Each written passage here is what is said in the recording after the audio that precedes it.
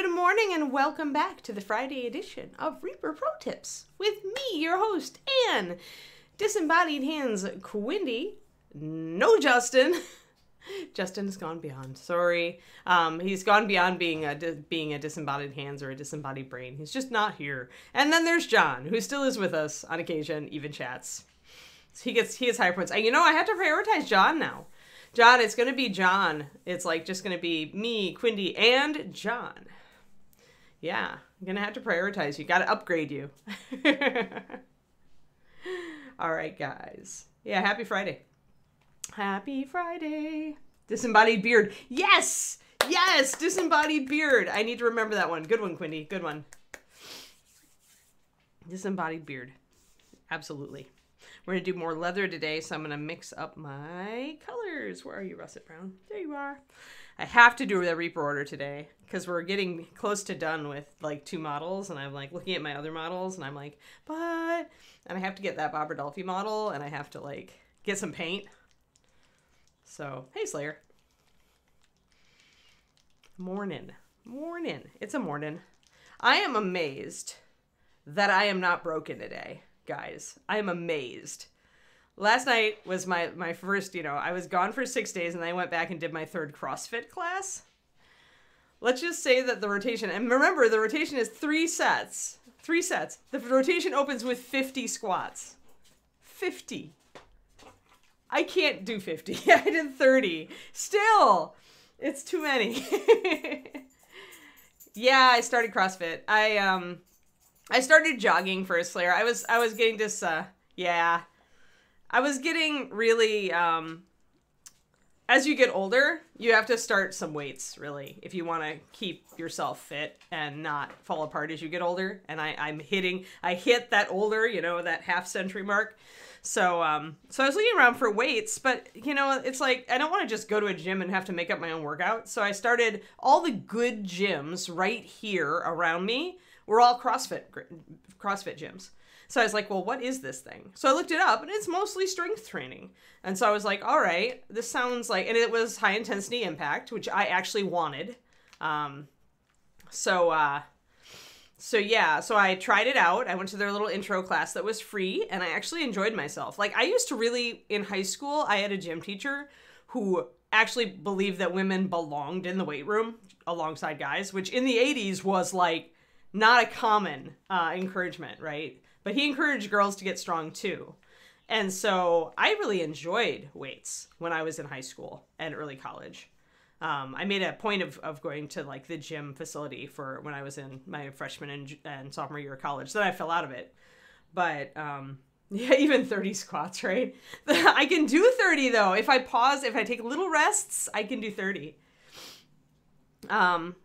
But yeah, so I decided to give it a try, and I can always cancel. It's an easy cancellation. They bill you monthly. You just have to let them know halfway through the month if you want out. So 30 squats, and then actually, and this is the fun part of CrossFit, is I get to learn to use all the things. So it was the rings, guys. You know that funky ring stuff you see them do in the Olympics? It's the only time I've ever encountered rings before. I learned...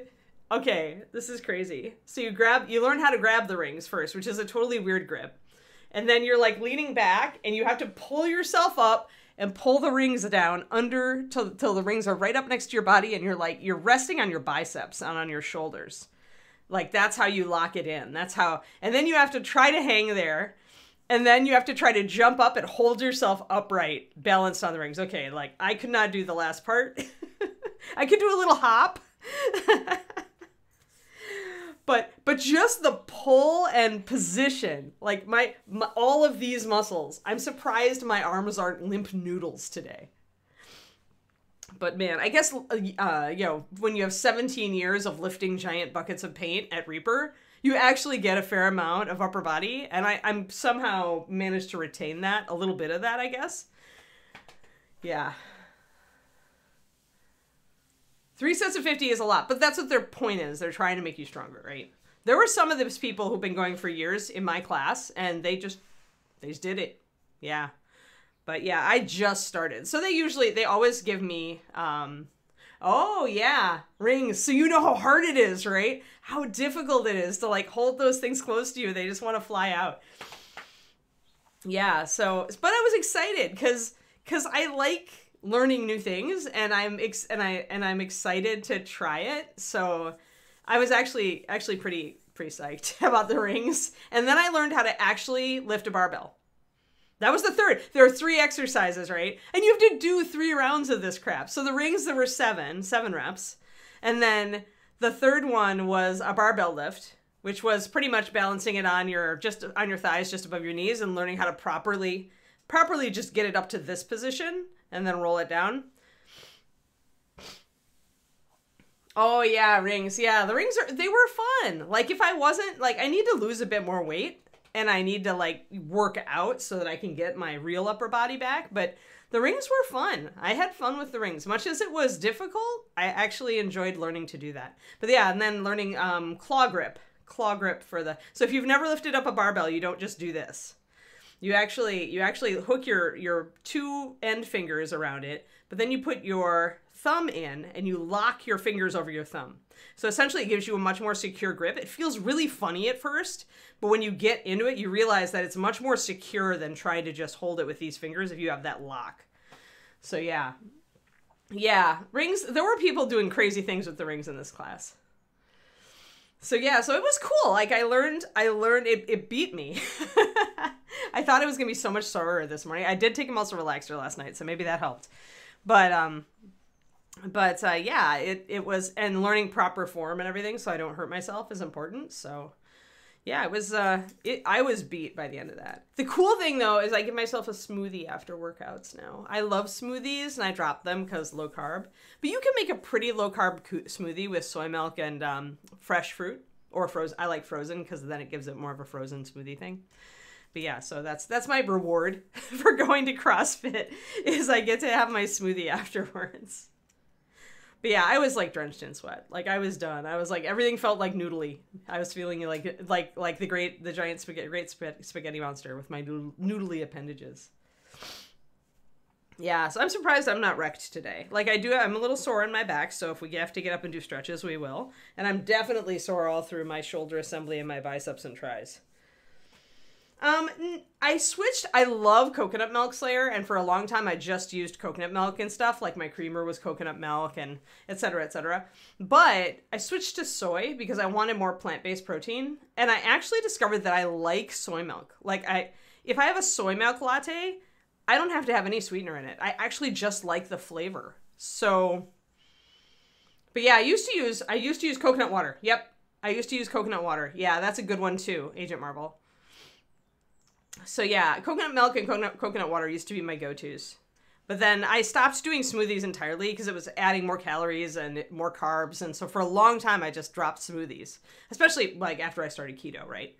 But now I'm low carb. And as long as I stay at a level of carbs that's like around 50 grams per day or below it, I'm good. So I can add in a smoothie if I don't carb out the rest of the day.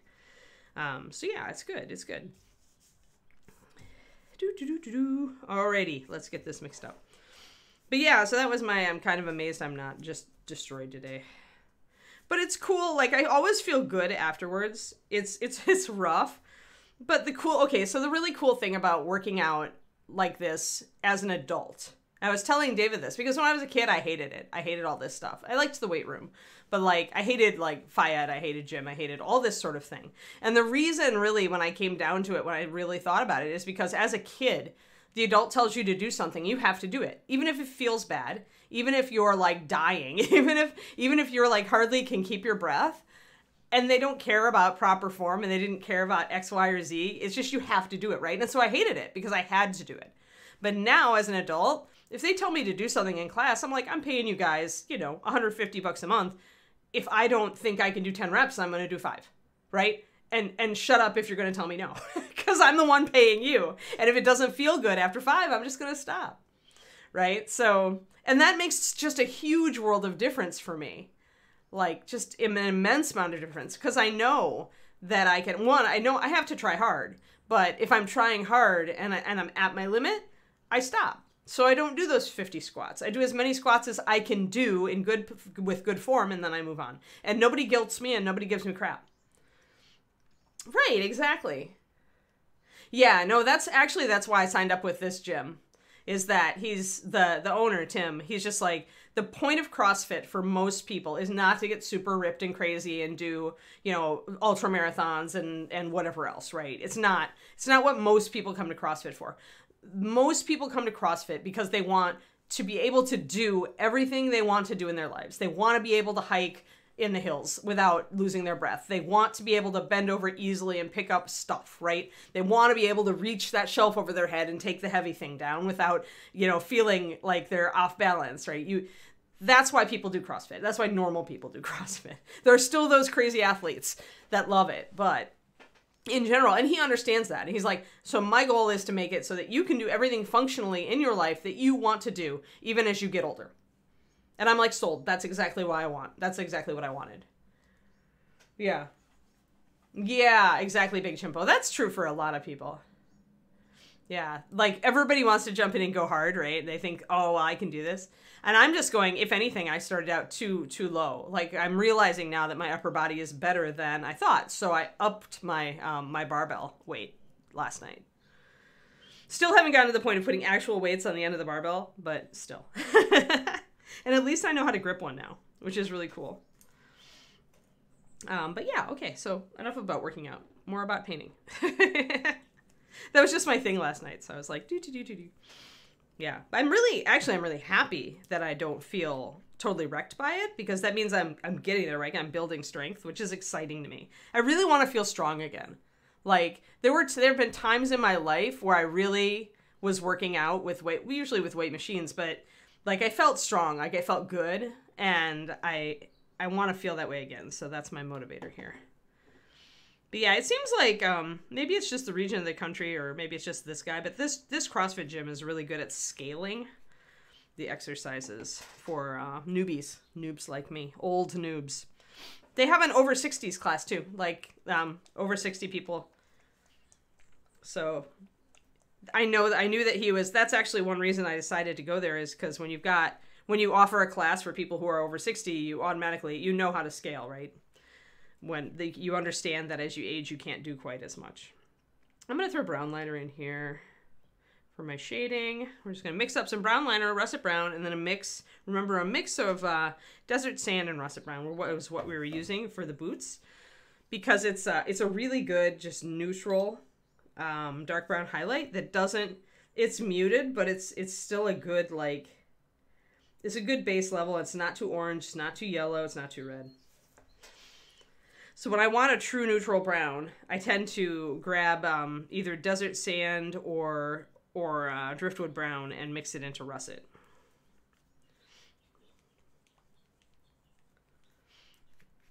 But yeah, so I'm enjoying my workouts. Like, I always kind of dread them beforehand, but then once I get there, I'm just like, okay, cool. I try to go in with an open mind. Like, I try to use my beginner brain, if you know it, the reference from Zen.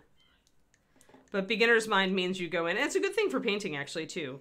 It means you go in without trying to overthink yourself. If you have beginner's mind, you're ready for everything. You acknowledge that I don't know anything, and I'm going to go in with a positive mindset, right? And just give it a try.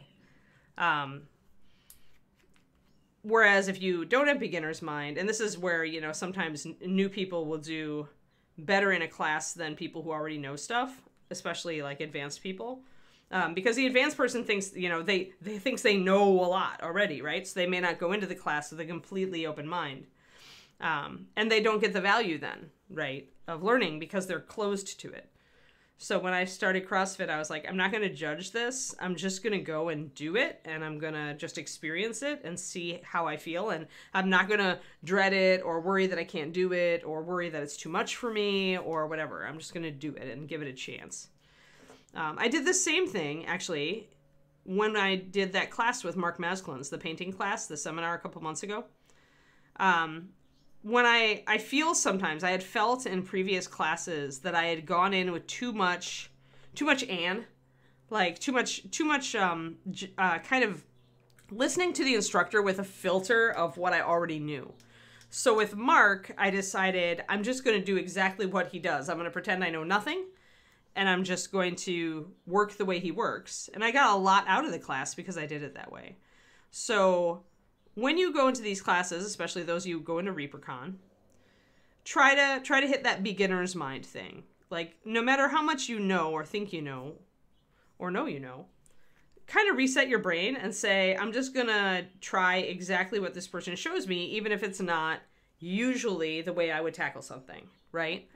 You go into each class with that mindset, you're going to get more out of it because you're going to be open to considering ways that if you let yourself get in the way, might be, oh, I don't like that. That's not how I paint, you know, or, oh, that seems weird, or, you know, anything like that. Put it out of your mind. Just do it. Big Jimpo funny. Yeah, I always have a little dread before I go to CrossFit, just because it's like, it's hard work, right? It's an hour of hard work. But I'll tell you, it flies by. I'm always astonished at how quickly we're done. All right, so here's my colors, and these are just the starters. I didn't want the brown to get too light, so I'm not going with too light with that. You can see how adding in the desert sand, which has a lot of white in it, you can see how that makes the paint more opaque. So I'm going to put in one more brush full of water here, just to thin it down a little more. I'll probably have to do even a little more than that, but we'll see. Yeah, I'm not completely like Zen, but I do read a lot. I do like Zen as a philosophy, and with the beginner's mind stuff, they're dead on. Like, they're just dead on. When you're trying to learn something, when you're taking a class, go in with no predispositions if you can. Clear your brain and just make yourself a little sponge. Pretend you know nothing. Pretend this is your first day painting ever.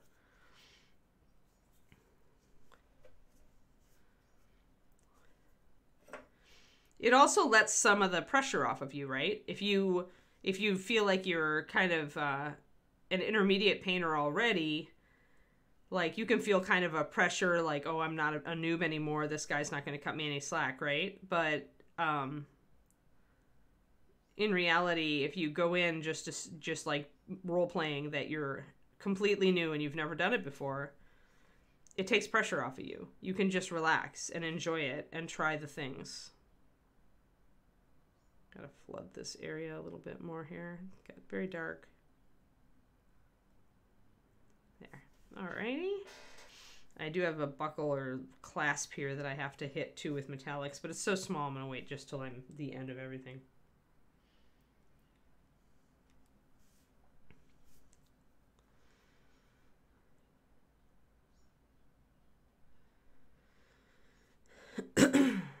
But yeah, I mentioned before the class, I mentioned to David that I was going into that with that mindset. And he's like, oh, I should try that. And so I feel like he got a lot out of the class as well. It's good. So up around these buckles, I'm not going to do much highlighting. Just a tiny bit. Because it'll make it closer to this brass that we used. Oh, got a little bit muddy on that.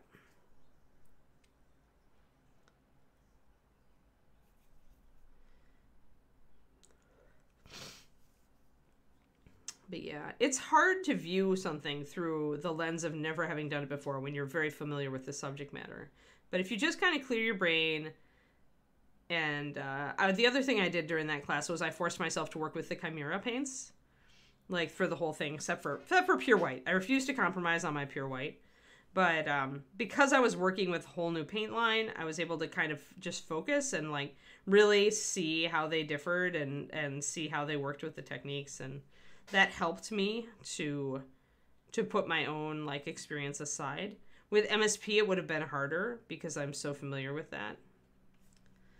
All right, let's get the gloves and the pouches. Yeah. You know, we make fun of Zen, but it really is a cool philosophy. Like, there are things like where I could never like just become an aesthetic and give up all my belongings and live with nothing, but that's like like if you're going to become a monk, right? It's not for everybody. Mostly Zen is about living more in the present, taking each moment as it comes without judgment, and being you, like embracing the you-ness of you, which I'm all about. Like trying to react from your true self instead of the way that people feel you should, or the way that you feel you should, and stuff like that. It's cool. It's cool. I like it. All right, I'm going to just do a little bit around the edge of this bag here just to get it standing out a little bit. You can see it right there. Oh, you meant that as a serious home. Okay, cool. Cool. Yeah, I meditate from time to time. It's not a serious practice for me, though I'm tempted to make it one. For a while there, when I was under a lot of stress during the divorce, I did make it a daily practice. And it helped. It helped a lot. And then I went out here when Kiri was going downhill. I did it again. I was pretty much meditating after my walk every day. There was a fountain out in our courtyard, and I would just go and clear my brain, because otherwise the tension was too much. Like, it was just too hard to watch her going downhill.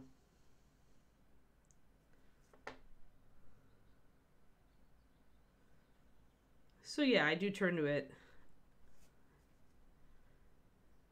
from time to time.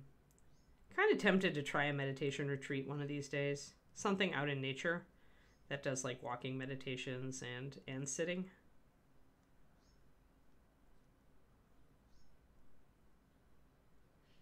And science has proven, actually, that they've done brain scans on people doing art. And the flow state that you get into when you're really in the zone is almost identical to the state you get in when meditating, as far as brain states go. So I had often wondered about that, and lately research has been done to demonstrate a definite similarity between those two things. So the flow state and meditation, very, very close. So when you feel like you're in the zone, guess what? You are actually in the zone.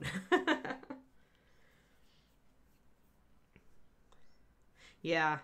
I mean, it just goes to show you, because Buddhism is ancient, right? But it goes to show you that people have struggled with stress and strain since we've been human, pretty much.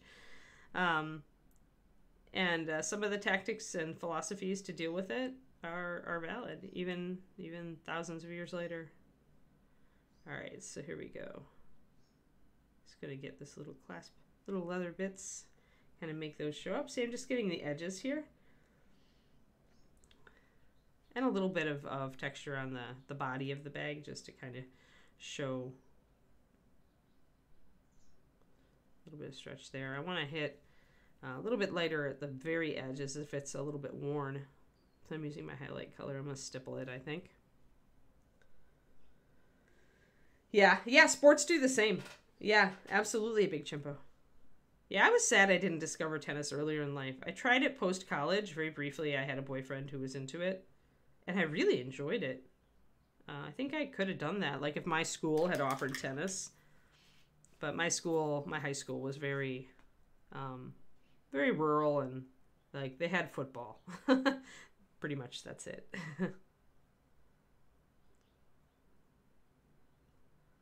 Alrighty, gonna put a little bit of shadow in here too. Kind of keep it a darker leather. But we can see the bag now. It comes out. We can see the details. And that's what you want with a dark leather. You want to be able to see the details, but you don't have to highlight it as high. I don't want this leather to be shiny, so I'm not taking it up any higher than that mid color.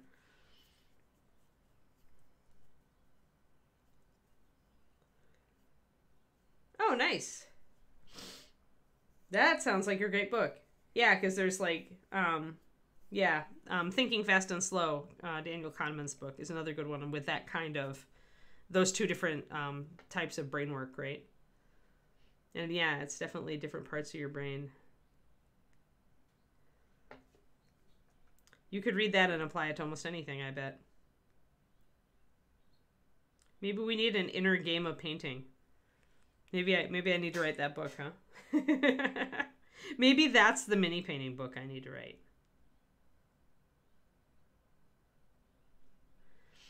You know, that has appeal to me.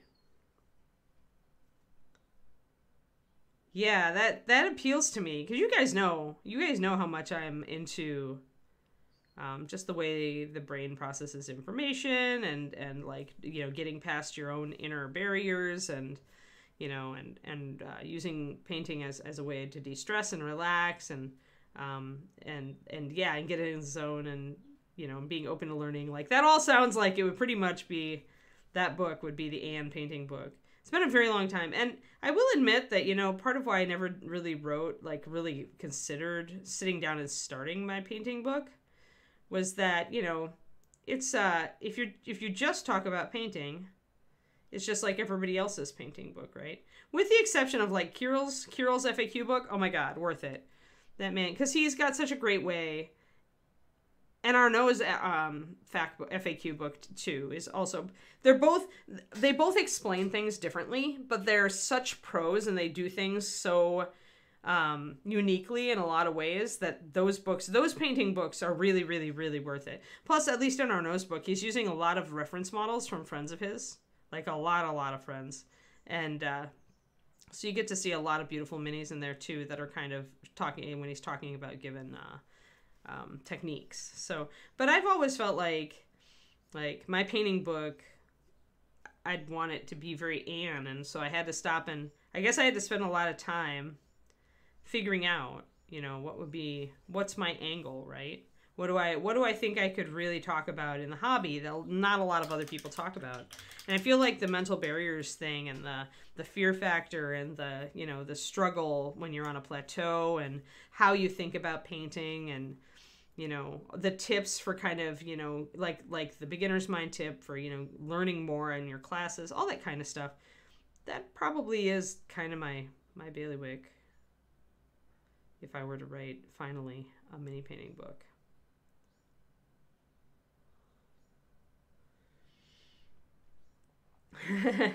Zen and the Art of Miniature Painting. I know. Oh, that would turn off the problem is that would turn off as many people as it turned on. I'd have to think of a catchy title for it. Insert catchy title here. And then I'd have to put it in my into my production schedule. It would take a lot longer than my average fiction book, I bet. It would be the kind of thing that I would work on in between projects, right? In between Bear King's books or whatever. It would be that kind of thing where I'd settle down and write a couple chapters and do the photos, because doing the photos is the pain in the butt, right?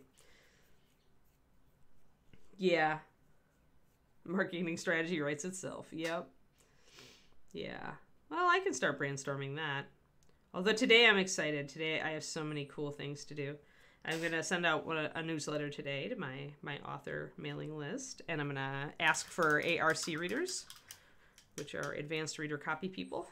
I've also got, for those of you who have offered a beta for me, I think I've got 5 people total now, and that's about what I want. Don't worry, I've got your names on an email list. You will get it you'll get it quickly as soon as I'm done with the current round of edits. And then the ARC readers will get it very shortly thereafter, because I want to give you guys enough time to read it. But I would like to have 10 reviews on it on launch day. So the ARC is an advanced reader copy team, and essentially you get a free copy of the book in advance in exchange for leaving a review. You don't actually have to write one, though of course we do want some written reviews. You could just leave a star rating, but an honest review on the day of release. So it's a cool system that lets authors get some reviews on their books right away, because the thing is that, you know, launch day is when everybody has a chance to see your book, because Amazon's like, oh, it's a fresh new book, look at this. But if it has no reviews on it, people are going to hesitate, right? So that's why you do ARCs as an author. You get a team that you trust and that is going to follow through, and you get, some authors have 100 reviews on launch day because their ARC team has gotten so big. That would be really cool and all, but I don't expect that. Not yet. Not yet. We'll give it a few years. Eventually we'll be there. I have faith.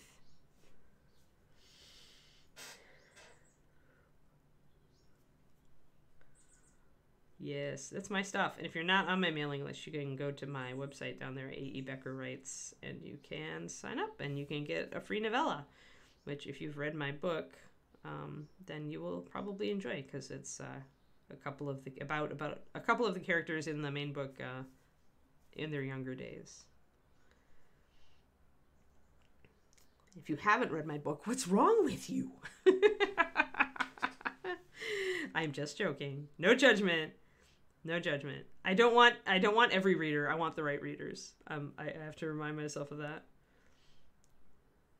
I want the readers who are really going to get into the kind of thing I write.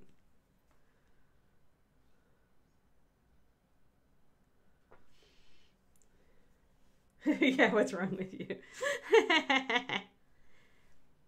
If you like adventure stories, if you like Redwall, if you like the feel, the cool adventure feel and the like cool characters, you like to root for the characters,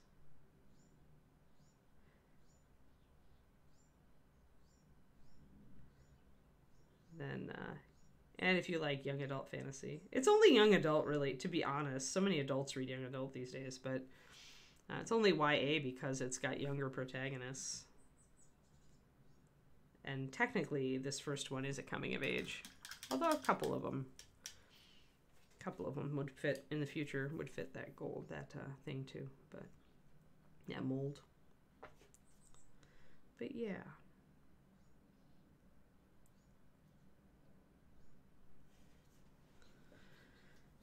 Alrighty, so putting those secondary highlights on, we're starting to get, you can see the hand now. It doesn't just disappear. Aw, thanks, Zachariah, thanks. I love world building, so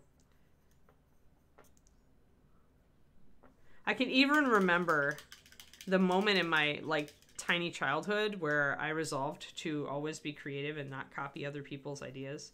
Because I tried to write a story, but I mostly wrote it based on a story in one of my animal stories books. And I showed it to my mom, and she was really proud until I told her that I had taken some of it from the other story, and she was disappointed.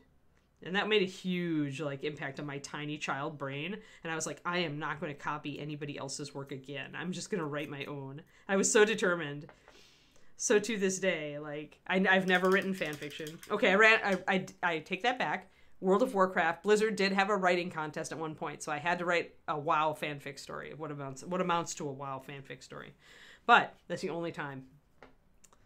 Otherwise, I try to be creative and original. I try, if I'm going to base something, everything is derivative in writing and in art in general.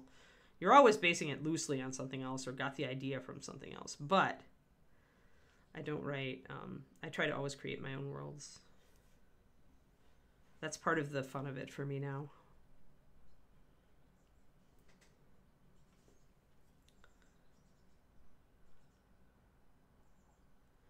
I think I came to the conclusion on the road with David that the only fanfic I was tempted to write, if I ever wrote fanfic, was Werewolf the Apocalypse fanfic, the role-playing game from White Wolf. Because I love that game to death. And I could write fanfic based in that world. I like that world a lot. But could I also, grab elements of that and make my own werewolf world? Yeah, probably.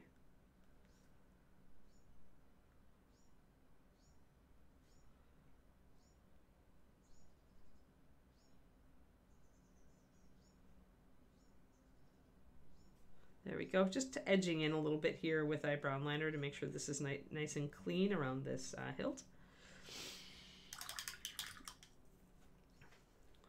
And then we're going to have to look up some heraldry. I don't know where my heraldry book went. I used to have a big one. And it's probably around here somewhere. I'm not sure where I stuffed it. Should be on my art bookshelf somewhere. But I may have put it in a different room. But we can always look up heraldic stuff online too. And that'll be more useful for most of you. Since everybody's got a internet connection on their tiny device that runs their lives. But not everybody has a heraldry book. I got the heraldry books when I was working for George R. R. Martin because he loves heraldry, and I wanted to put some heraldry on some of the models that he hired me to paint.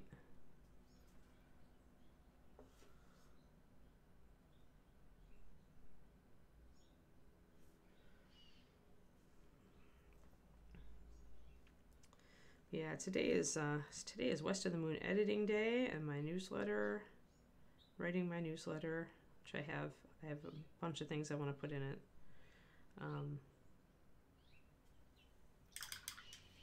Probably a Facebook post,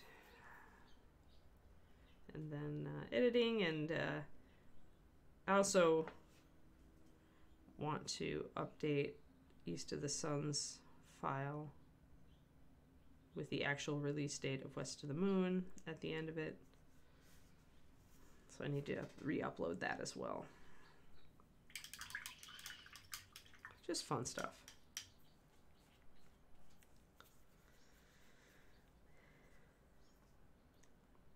Okay, other people consider it work. I consider it fun stuff.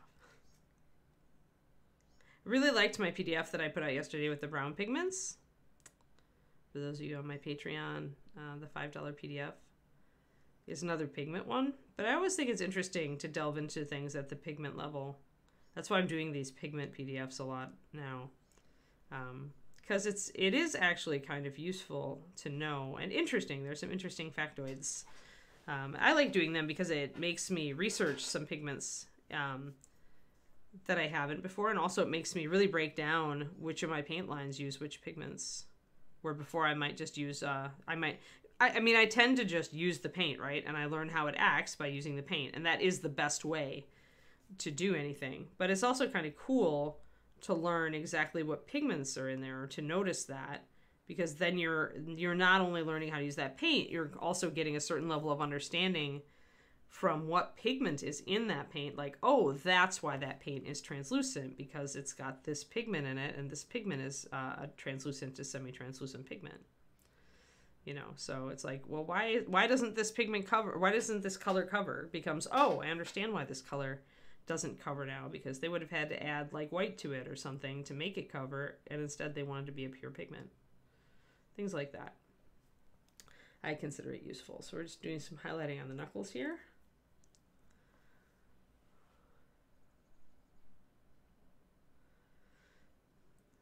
And I was thrilled to realize that the color, the brown that I really like from Chimera, I call it non-mummy mummy brown, is actually unique. Like, nobody else in miniature painting puts that color out. There's nobody else utilizing that brown.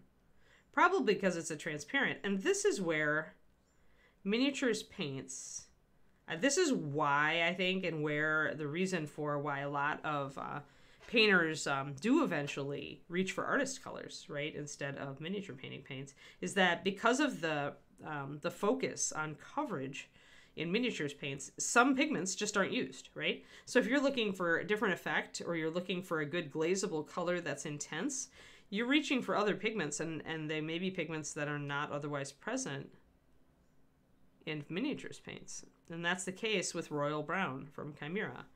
It's a pigment that's not used, as far as I could tell, anywhere else, because it's a transparent, but it's also an amazing color. I was trying to explain this to David yesterday, because David always is one of those people, he wants to go for coverage.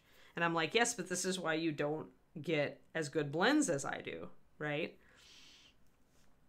And I showed him the color. I was like, this is a color that you want to be transparent, because its transparency helps with how vibrant it is, and it makes it glazable. And that's where I want a really intense color to make a good glaze, to really pop out.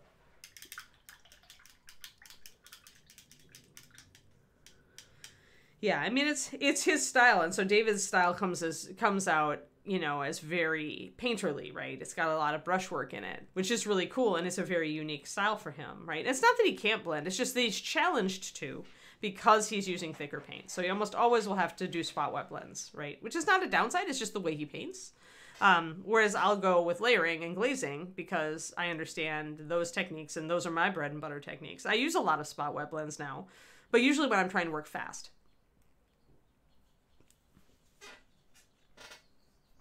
I put together 2 more Tyranids. I'm going to prime them today. I didn't get any painting done last night because I was trying to keep my body from falling apart after the workout. Yeah, you come from brushstrokes. Yep, yep. And there's nothing wrong with that. You can do it. All right, so we've got just that nice bit of... And if I get too blocky and I can see my brushstrokes, and if it bothers me that I can, I'm going to grab a bit of my russet brown, mix it with a little bit of the brown liner, because remember, brown liner is transparent. Make kind of this coffee color right here. Make a glaze out of it.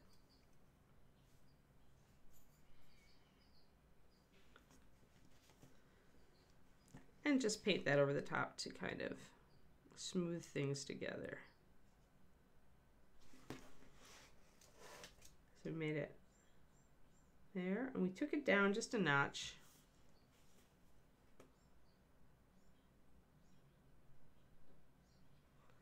But a glaze is going to dry pretty much transparent. Make sure not to let it pull off any excess. You'll still get your highlight. It'll just blend in a little bit better. There, that blends in a little bit better. It's not as crazy.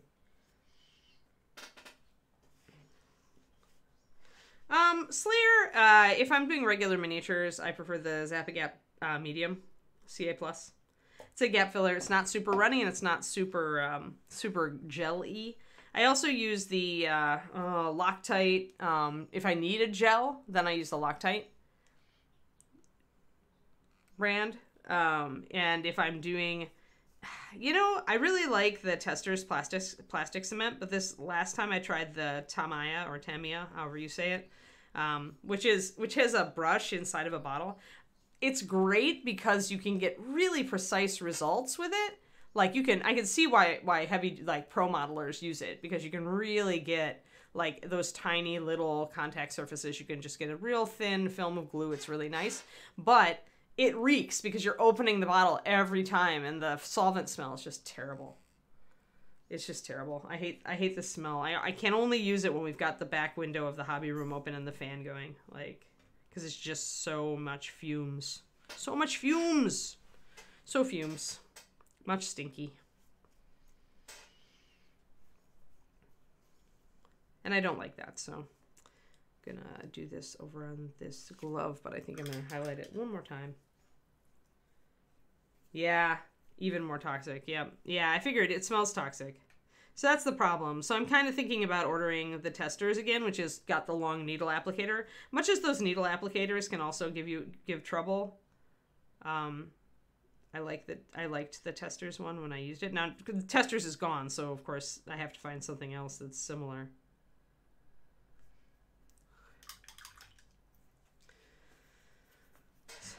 So I may end up going for the stupid GW plastic cement, which is fine. It's just their needle applicators tend to like pull out of the bottle, and it's annoying to me. Plus, expensive. So I still haven't found a great plastic cement, I guess, to summarize.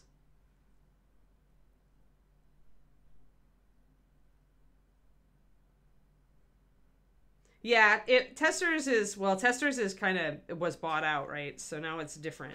It's not their dull coat anymore. But yeah, if the new mat is good, that's good to know.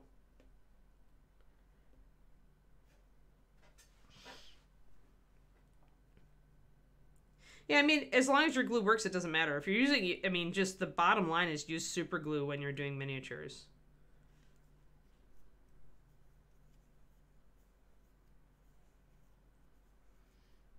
In general. I've never used Uhu, so I don't know, but...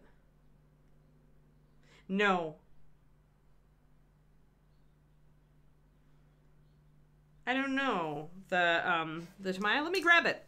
Hold on, I'll grab my bottle. I don't know if it's a quick setting version. 1 second.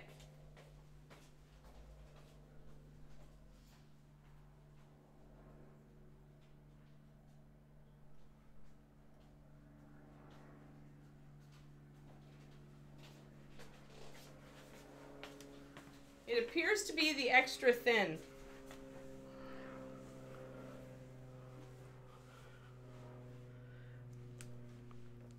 This is the one I got. Danger, extremely flammable, vapor harmful. Yes, not good. So there is a... Okay, so extra thin is the regular version? Yeah. Yeah, it's just I can tell that it's bad to breathe, right? So I always hold my breath when I'm using it and recap it super fast to make sure I'm using it in a room with the fan going.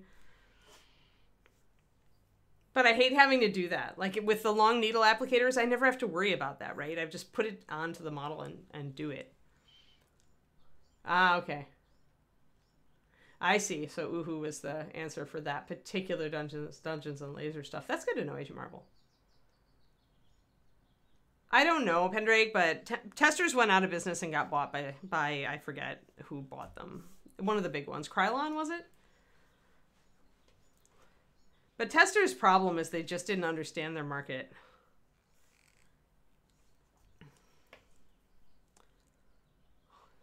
They didn't understand how their market had changed.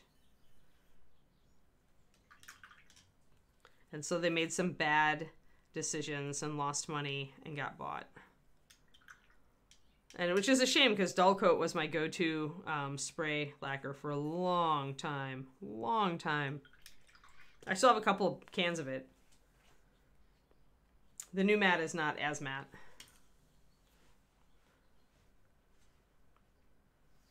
Alrighty. Let's see if I have to re-highlight anywhere here on the leather, but I think it's showing up pretty well.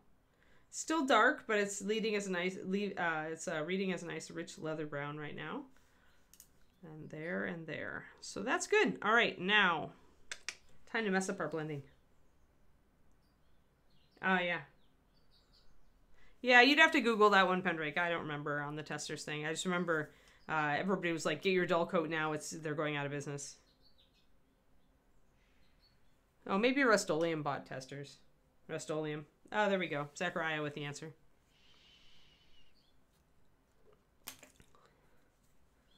But yeah, I mean, Testers just did not get it. Like when they brought out a miniatures line of paints, do you guys remember that?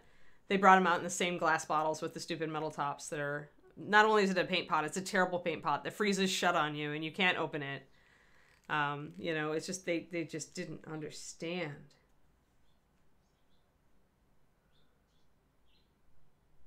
Right. Yeah, and all the modern GW stuff fits really well. So yeah, that's what I've been using is the Tamiya. Yeah, I know, right? But why should we need to do that? Like Testers just did not. They understood that miniatures painters really liked their stuff, and they understood that that was a market, but they did not understand how to appeal to that market. They did not do, as far as I can tell, nobody did any product research in that company. If they did, they like pretty much said, oh, well, our stuff is different and it'll sell more because it's different, which is the worst ever rationale. Things don't sell because they're different. Things sell because they're familiar but better. I mean, I hate to say if it's true. True even in books.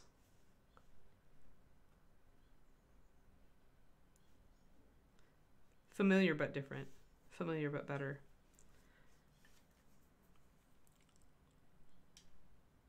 So they should have done regular bottles, the kind that the industry is used to, either droppers or pots. But they just didn't. They just didn't understand it. Like you could tell, because I was following it, because when I worked at Reaper, and even now, I try to follow all new paint lines. Like I try to try one, I pick up a bottle, I analyze it the way I do to figure out what they're doing, and then, I come to conclusion over whether it's something that I would personally like or use, or recommend, right? So I can talk intelligently about the paint line. That's why I bought one of the SoFlat paints, right? Which I actually did feature in my PDF yesterday, by the way. You can see the pigment number right there. PBR7. Good old PBR7, the most commonly used brown oxide in the world.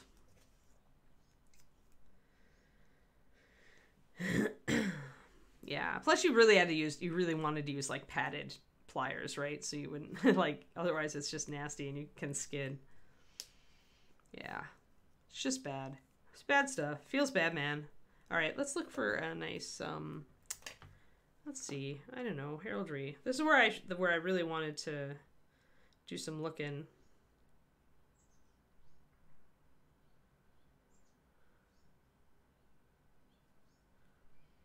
I'm just looking. Oh, see, I have this book somewhere.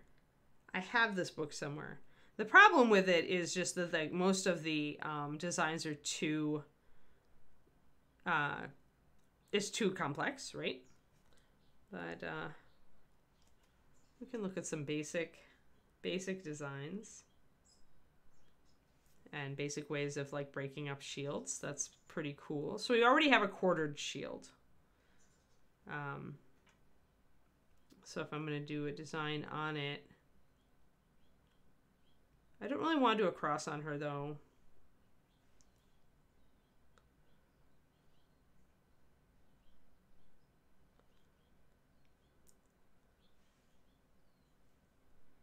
Kind of just scanning to kind of look for some inspiration.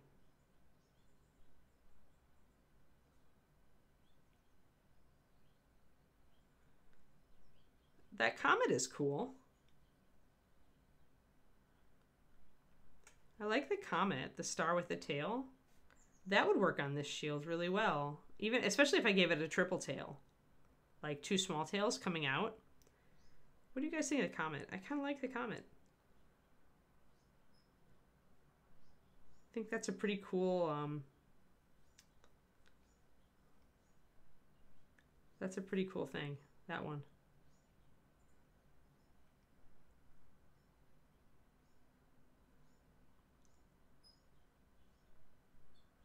Oh, yep, bye hamster. Have fun. Doesn't work, haha. Quindy turned it off. Yeah, I think I like that one. I think I like that. I'm gonna adapt this. So the star will fit in 1/4. And then I can have the tail coming out into all 3 other quarters. Oh no. Oh no. No, it's on. Quindy, help. Quindy. Oh noes. All right, star in 1/4. Got it. Let's go. Let's go.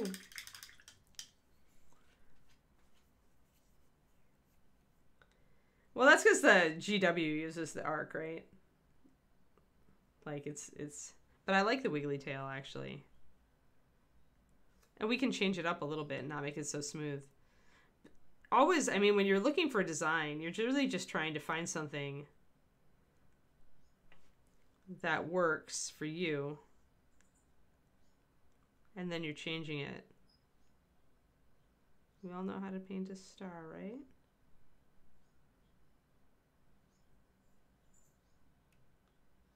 Use thin paint. And then adjust it a little bit because our stars are always lopsided. Nobody ever does a perfect star out the gate. And if they do, we don't like them very much.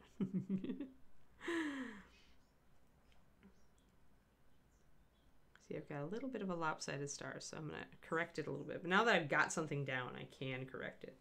There we go. Good job, Quindy.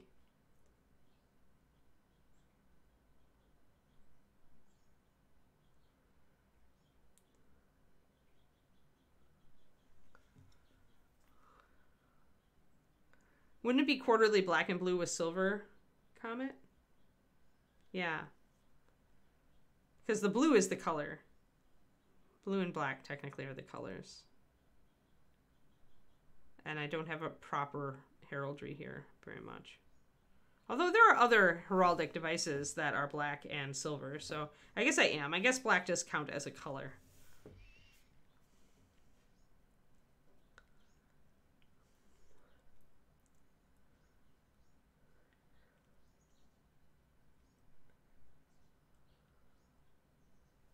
There was a reaperlive, I see.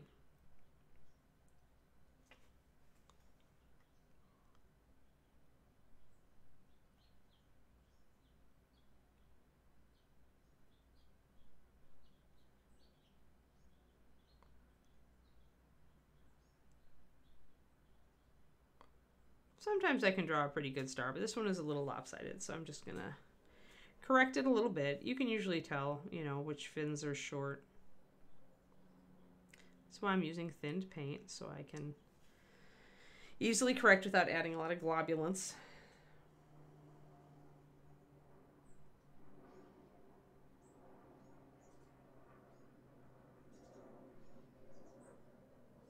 Ah,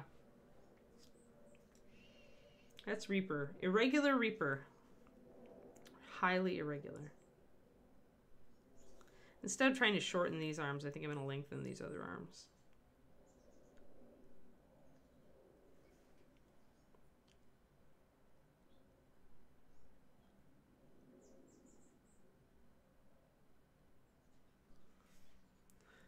That's close.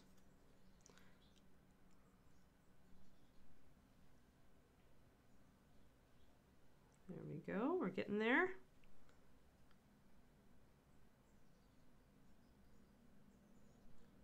So just real light touches. I'm just trying to shape it a little nicer. That's getting there. I'm going to fill that in.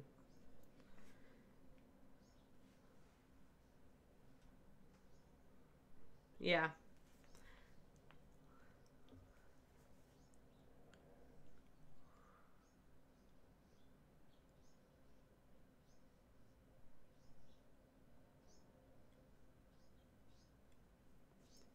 Except that I bet a lot of that blue back in those days faded out to be more of a blue-gray.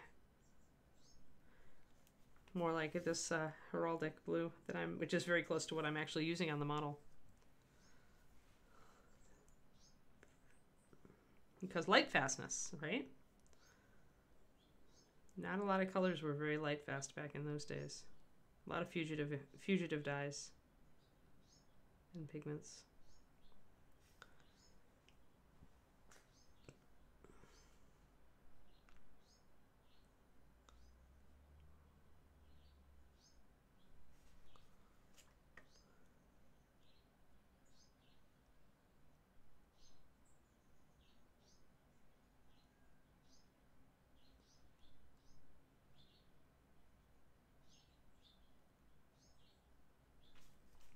There we go.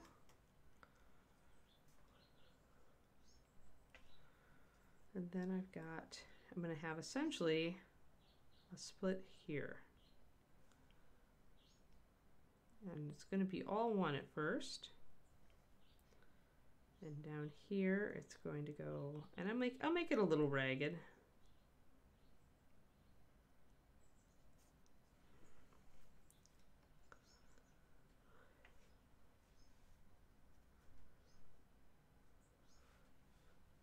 Yeah, it would have to. I figured out that black had to count as a color in British heraldry because there are black and white heraldic coats of arms.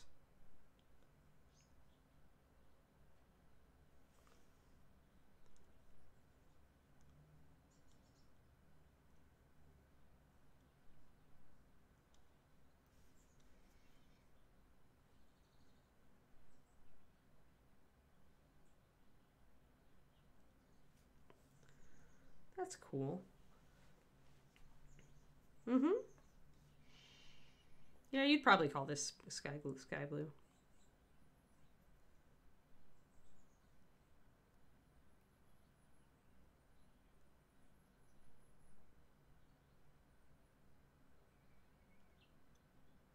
And again, I'm using really thinned white. It's thinned about 2 to 1.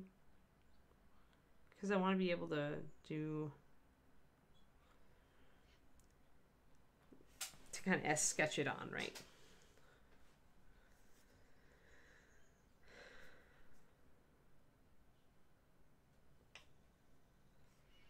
And then we'll make sure we get this linked up.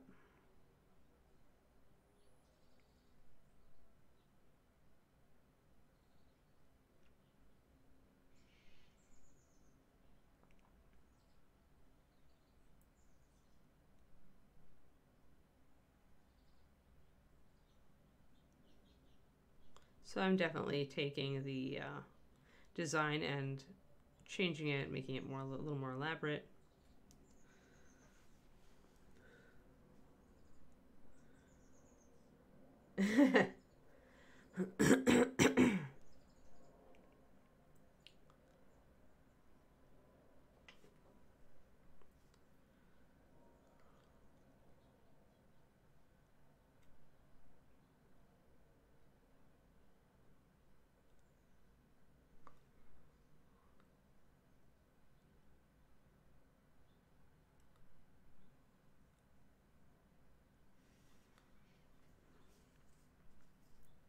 It almost looks like a bird, which actually I like. I like this.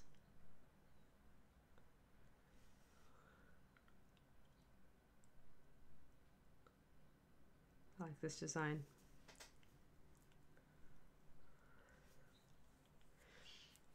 Yeah, it looks kind of cool. I like how they look like wings and it looks like a tail. It's almost like a star-headed bird. I like that.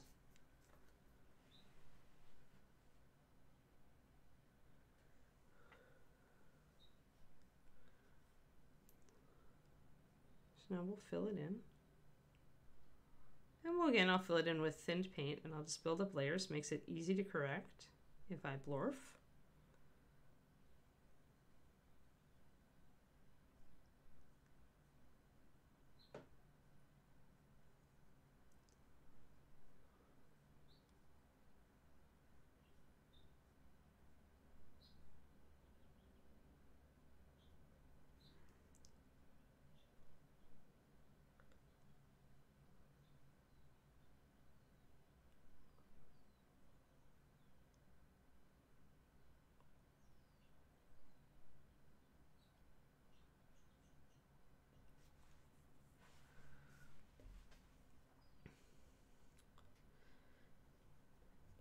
So after West of the Moon launches, I may set up a separate Discord for my writing.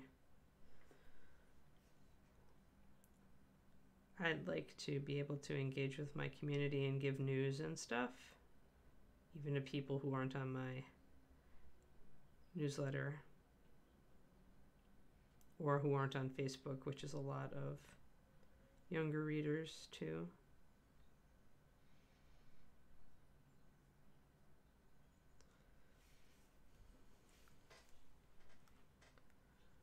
Yeah, with the triple-tailed comment order. It's pretty cool.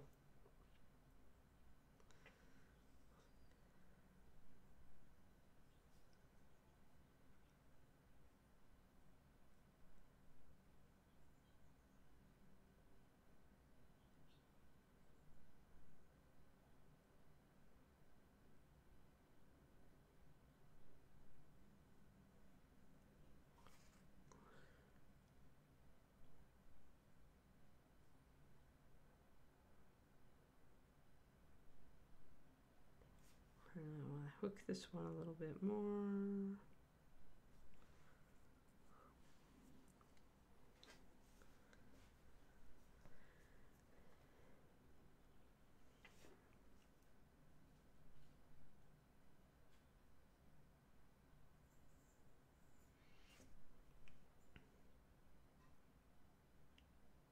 I think I've decided I want to base my Tyranids on snow bases, but with industrial underpinning.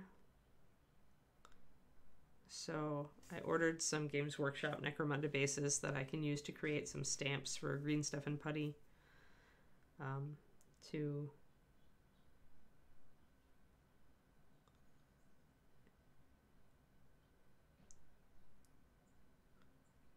create my own bases quickly without having to do a lot of to buy a lot of pre-made bases. Yeah, the Necromunda bases were cool because although they come only in smaller sizes, 28 and 32, I think, they are the sculpts are a little better than some of the other GW bases, and they're cheap because Necromunda isn't as popular as 40k. So I actually got the pack of each for like $8, and I should be able to use those to make variations that fit on larger bases.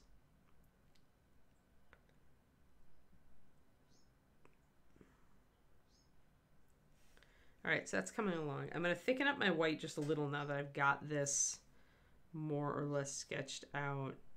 So I'm going to make that fin a little bit bigger. There.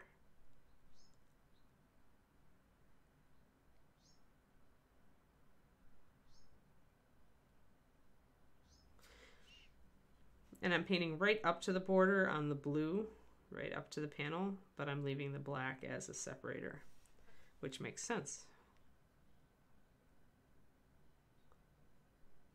All right, so now I want the paint a little thicker so I can solidify that. No, cerulean. Yeah, I think you're right, Pendrake. That makes sense. Like black, you could go either way with it, right?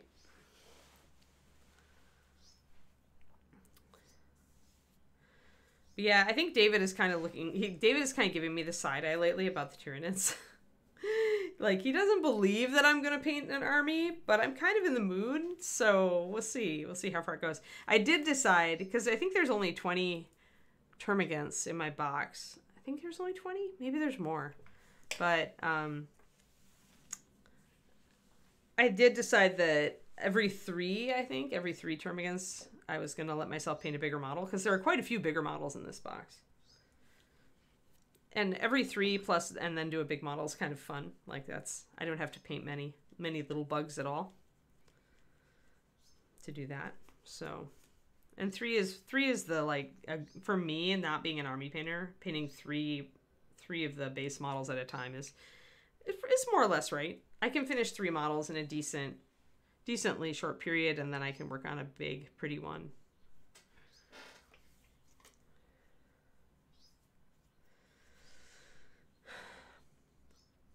Yep. Yeah, I used to know it better too when I first started painting for Gurren Pendrake for that reason. I studied it a little bit more. I always thought it was fun.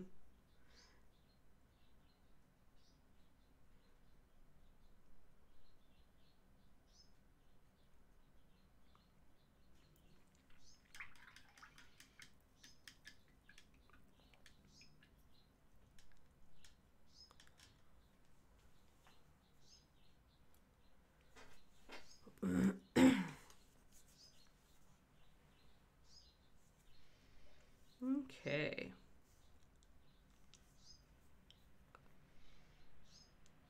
Now I've added 1 drop of pure white to my mix, and I did not add any extra water.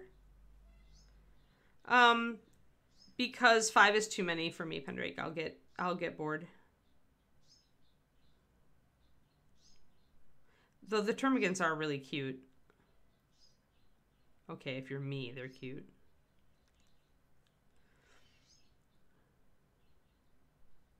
Because David was like, well, you don't have to paint all the little ones. And I'm like, but they're the cutest ones. That's why I say he's been giving me the side eye. He's like, who is this woman and why did I marry her? Because I'm excited about my bugs. Out of all of the armies that I have started and not finished, Tyranids were the one that I actually got furthest on. Except for my Wood Elves. I guess my Wood Elves, because I really like the Wood Elves. So I liked their aesthetic, I liked my idea, and I was playing a lot. But Tyranids were my 40, as far as 40k armies, definitely the only one that I liked enough to paint a lot of. So I just feel like painting an army. What can I say? The point is not to finish on this, Pendrake. I'm not going into it, and I think that's why I'm feeling so relaxed about it and why I'm enjoying it, is I am not trying to finish the army.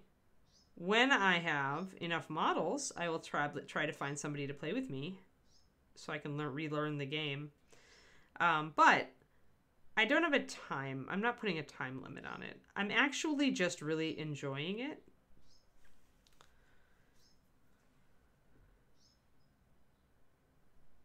And I want to continue enjoying it. Because armies can feel like a real slog. But I really like these models.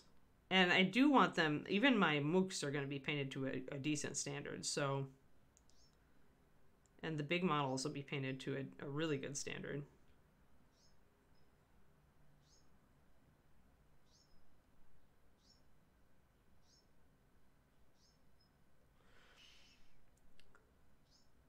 Depending on how much, how much I'm enjoying the process.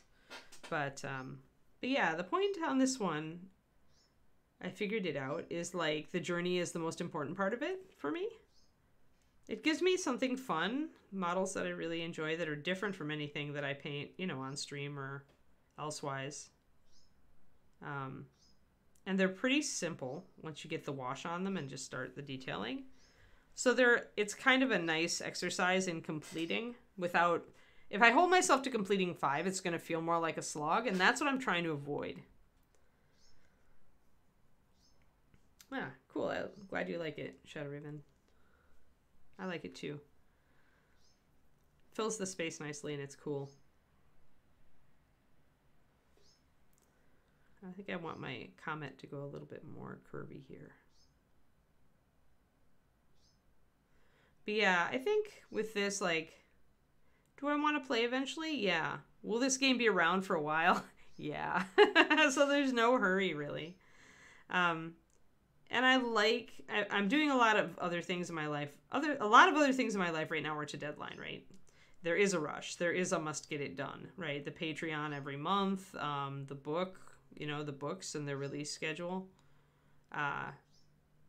And so for me, for this, I think the goal is to paint myself a Tyranid force that I really like, that I really enjoyed painting, that I think look cool, and finishing, quote unquote, the army is not a major goal. I mean, eventually, the thing about armies is that you can keep going, right? There is no finish. There's just a certain number of points that you might have or not. Yeah, almost like a holy symbol, yep. Yeah, well, and you can always just aim for 500 points at first, right? And 500 points is pretty easy. But I don't have, I mean, we used to play, some of my fondest 40K and gaming, miniatures gaming memories are when my friends and I back in Madison would get together and we would split into teams and do 10,000 points to a side. So like, that's why I say there is no end, right? There is no end to an army. Even if the standard tournament amount is 2,000 points, you still want other units and more of X or Y so that you can play different configurations. So I always thought that 4,000 or 5,000 points was about right, because then you've got options. So that's going to take me forever to paint, forever. So I'm not even looking at that. I'm not even looking at it.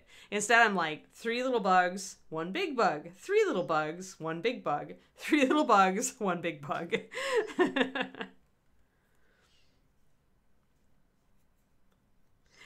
Because there's actually, it's sculpted that way, and I decided I liked that look. I didn't want to just like do it. I kind of like the breakup. And I know it's different. But these, the panels on this shield pendrake, they're actually offset. Like the blue ones are actually raised and the black ones are actually sunk. So for this particular weird shield, I decided to keep the lines. I kind of like it. Kind of like the look. You still see the symbol. So. Oh, it'll be a while before I get a Biotitan. That would be like random user, because they're so expensive. That sort of thing, I would be like, if I finish 2,000 points, then I can reward myself with a really cool giant Tyranid model, right? You know I already have one, right? I don't have a Biotitan, but I have a Forge World Tyranid. It was actually the first... I've showed you guys this before, but I'll show you again. Let me unhook Widowmaker. I've got a Widowmaker attached to my Tyranid right now. She hangs off of his claw. I'm splitting, because her little anchor, her grapple actually fits nicely around his claw, and then she can hang off my painting desk. Hold on, let me unwind her. Okay, Widow, over here. You've been nerfed anyway. Yeah, there's deep grooves. So this is Forge World. Obviously I tried to paint it once before and I decided I didn't like the color, so I just like sprayed over it. I'm just gonna paint over it. But you can see the beautiful, like, fine detailing in the skin and everything. This is definitely their porcelain resin. It's not their gaming resin. It's just a really nice Hormigaunt. Hormigants don't exist anymore, but he's still cool. But yeah, so this is a one-of-a-kind at this point. I cannot get this model anymore. It is not made. It has not. They went away from statues and toward gaming models. So he's coming up underneath, out of the floor, which I just love. It's an Aliens kind of thing. Aliens vibe for sure. But yeah, so I do have one big Forge World Tyranid, and I still have to paint him. But now that I have my color scheme, I can paint him in my color scheme for my army. Like, now I can finally finish this model. Can't enter it anywhere because it's like ancient and out of print. Well, I could enter it at ReaperCon. ReaperCon doesn't care. It's a nice thing about ReaperCon. Okay, Widow. Gotta get you back up here. Let's grapple the Tyranid paw again. I love that her grapple actually like will work. It'll wrap around things. It's fantastic. These toys, they're not cheap, but I like this one a lot. It had a lot of potential. There we go. Okay, go back up top. She's got to guard my play space, my paint space. There we go. But yeah, now I can actually base coat that guy in my, because I really like my new color scheme. All right, there we go. Hang there, Widow. Perfect. Okay, so porcelain resin is like just like regular resin. It's just like the harder glass-like, you know, it's the same. It's like this, right? Except it's not true porcelain. It's got polymers mixed in that make it a little softer, but it's still a really hard, brittle resin, and that's why they've gone away from it. But it gives you that incredible fine detail. There's really, you just do the same thing you do with any resin slayer. You want to wash it, you know, in soapy warm water, and then you want to prime it. You always want to prime it.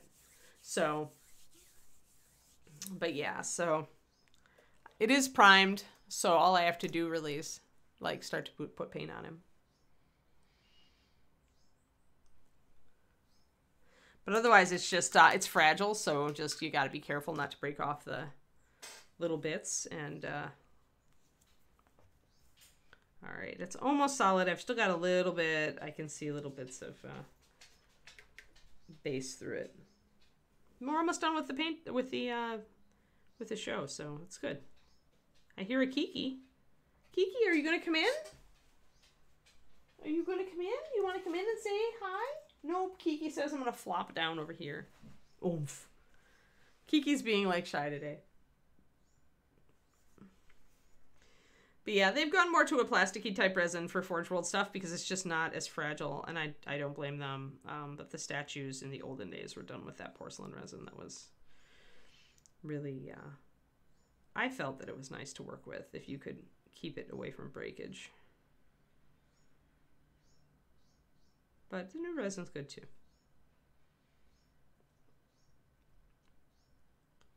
Yeah, so it takes a while to fill in when you use thin paint, but you also get a much smoother result than you would if you use thick paint.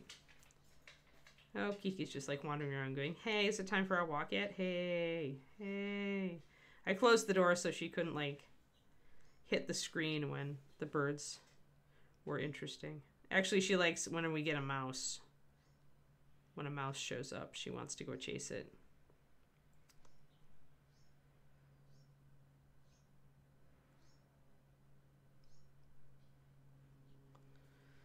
And of course, if I blorfed at any time in a big bad way, I would just grab my black or I'd grab my blue and I would just kind of sketch it in from the opposite direction. Oh, Paint Club. Nice.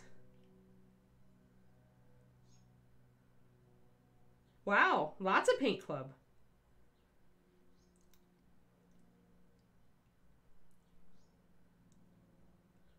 Awesome. You were running a lot of Paint Club. That's fantastic. Yay for Paint Club. More Paint Club. Lots more Paint Club than I could do.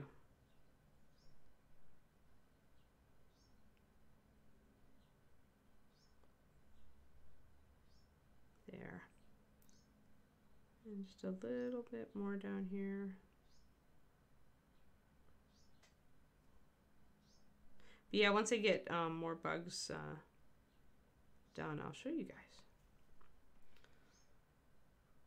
I have to try a couple more different levels of washes. So I do like how the first one turned out with a darker wash than I was originally thinking, but I kind of like to do a lighter version too. I think my leader models are all going to be quite light because I'm not going to do washes on those. I'm going to do layering. So the big bugs are going to be lighter in color and the small bugs are going to be darker. But I'm going to paint the hive tyrant after these three. The winged hive tyrant. All right.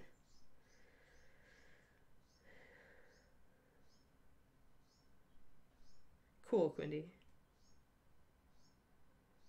3 times a week to keep yourself productive and because people have different schedules. Good. Excellent. Yeah, and I don't think we need...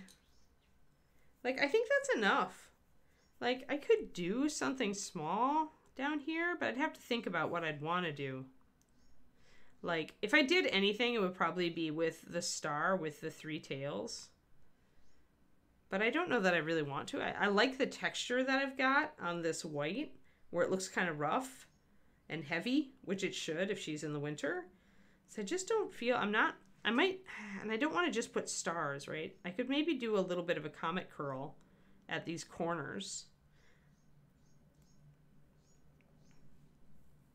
But I don't think I want to really do anything big in the white.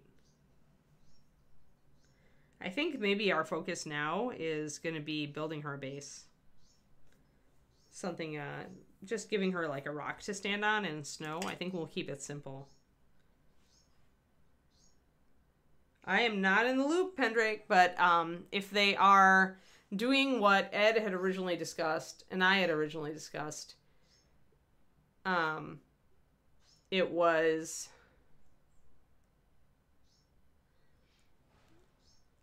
We were actually gonna, though, there's gonna be a lot of like change, a lot of change.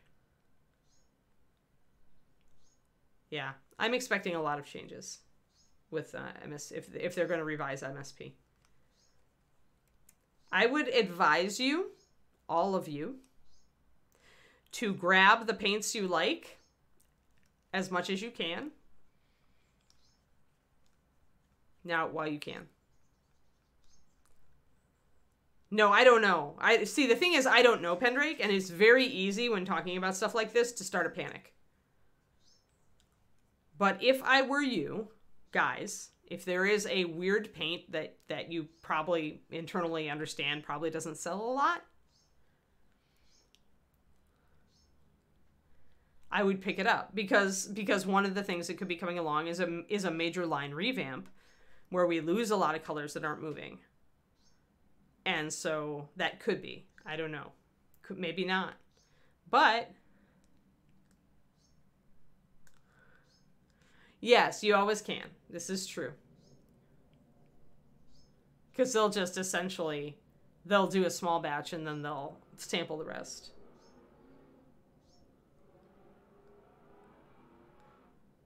And that's fair, like to price it higher.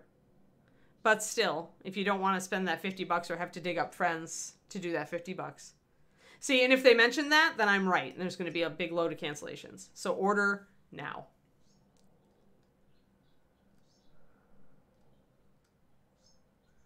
Yeah, like I'm going to put it, that just spurs me more. I need to go and put in an order for the paints I need for my army.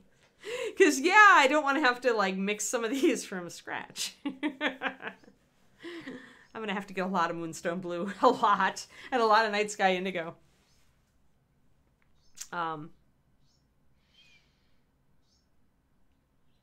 Yeah, one friend cuts it to 25. It's not an exorbitant price. $5 a bottle for a custom order is not bad, guys.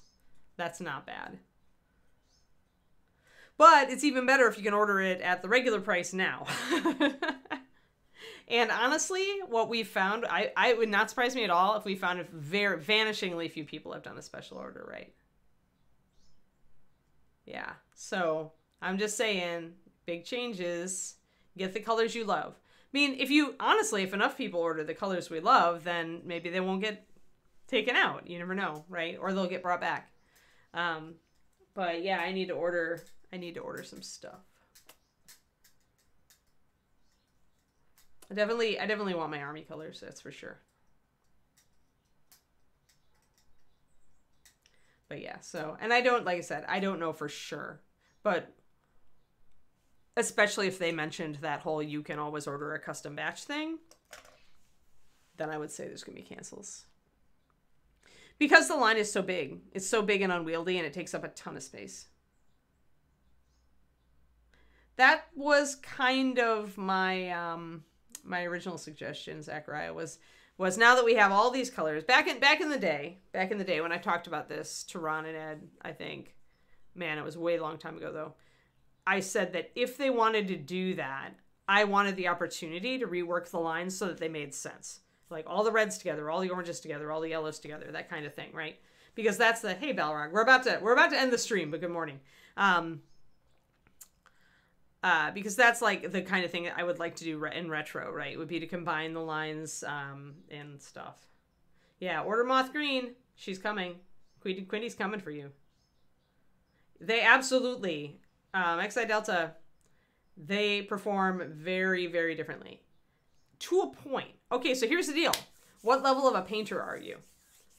If you are not doing really fine detailing, and you're not layering, essentially, to try to get smooth blends or to create textures, you can do a lot with synthetic brushes.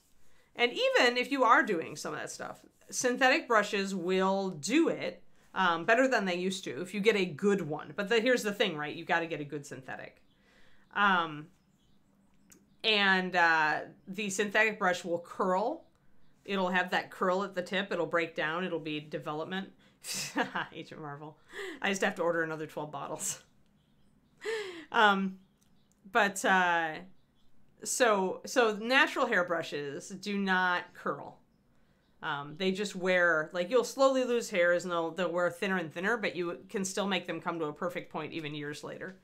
They are more expensive. So make sure you take care of your brushes, Delta, if you're going to invest in like a Winsor Newton Series 7 or a Da Vinci Maestro or any of the brushes that I use, right? But I mean, let's find one of my here's one that I've used for a long time. So I think I used this Da Vinci Maestro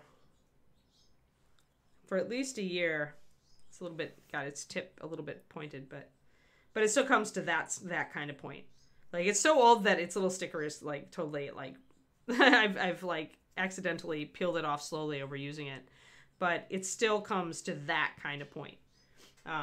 Whereas a synthetic brush will, here's a good synthetic. Let me see how good of a point I can make it go to. So if I flatten it, I can make it go to a pretty good point.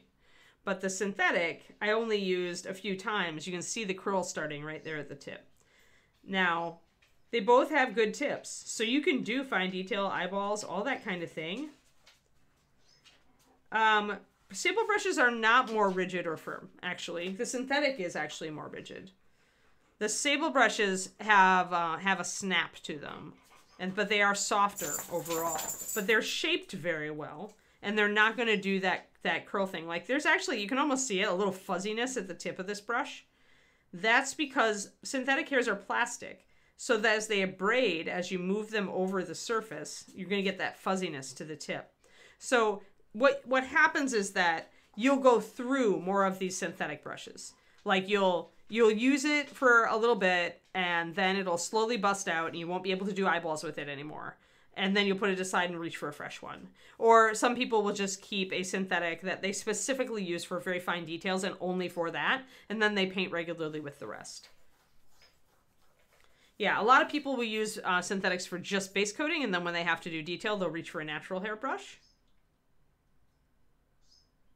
No, Balrog, there's no copyright on a formula. That's not a correct word, but it is proprietary information, and we will not give you the formula. That's Reaper proprietary information. Proprietary is the correct word. Now, that said, I have been known to tell you guys how to mix colors that are out of print.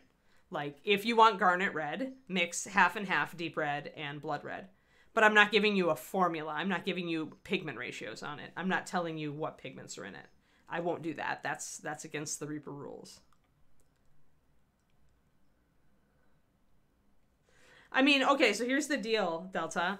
Use it, but always rinse really well. Like, when you feel your paint getting sticky, make sure to rinse your brush. If you develop a frequent rinsing habit, you're going to be just fine.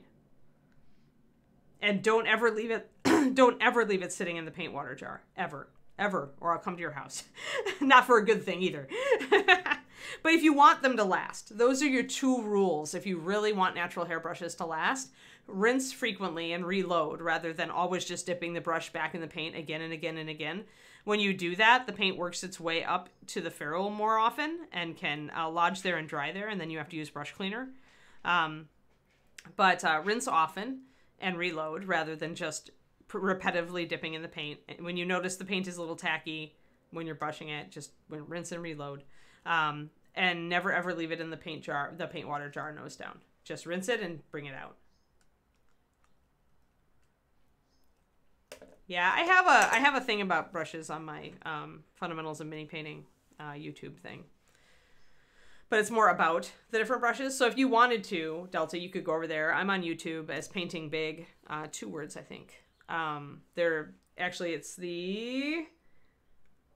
Where's my YouTube? Oh, no. Okay, so it's the 3rd line up from the bottom with the word Instagram after it. That's my YouTube channel. I have a Fundamentals of Mini Painting series for the basics. I'm not quite done with it, but I have brushes on there. So I talk about the different types of brushes, what they're good at, what the differences are in detail. More detail than I can do here. Yeah. Yes, give me more YouTube hours. Alrighty. But yeah, but that's the dealio. Just don't treat, these are good brushes. They'll take a hit, and keep on ticking as long as you rinse them nicely and you rinse them frequently and you don't leave them sitting in paint water. You don't even really have to use a brush care conditioner on them. You can if you want. Regular old hair conditioner works great. If you want to shape it, at the end of painting, if you want to put a little conditioner in them and shape them into a nice point and leave them sit, then you're great. But yeah. Okay, yeah, I'm not familiar with Monuments, so I don't know how good they are. There are different grades of sable, so you know.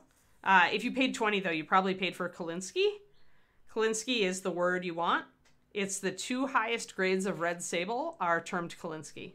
And these are the brushes that wear well, last for years if you take decent care of them, and are usually the highest priced, and also hand-built to hold the best point. That's what you're paying for.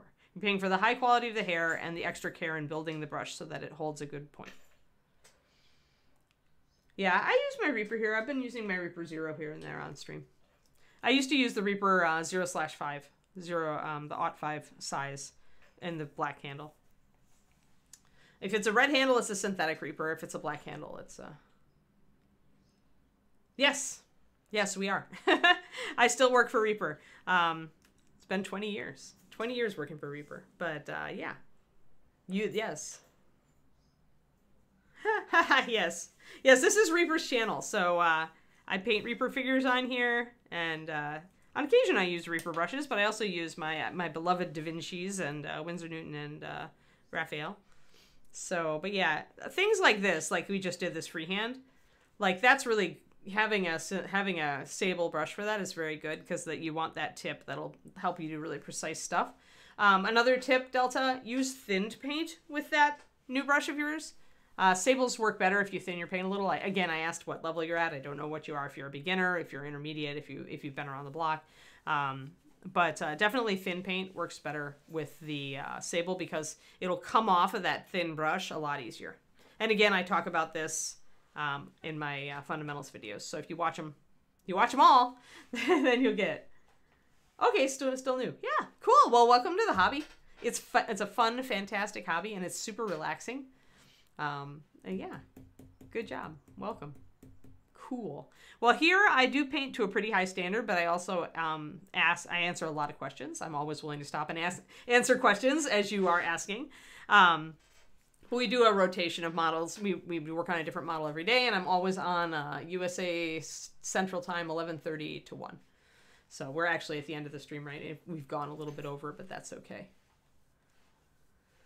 But yeah, so cool. So Monday, guys, when we are back, speaking of doing it every day, we will be back on Mr. Elf. Back on Angry Link, as Quindy calls him.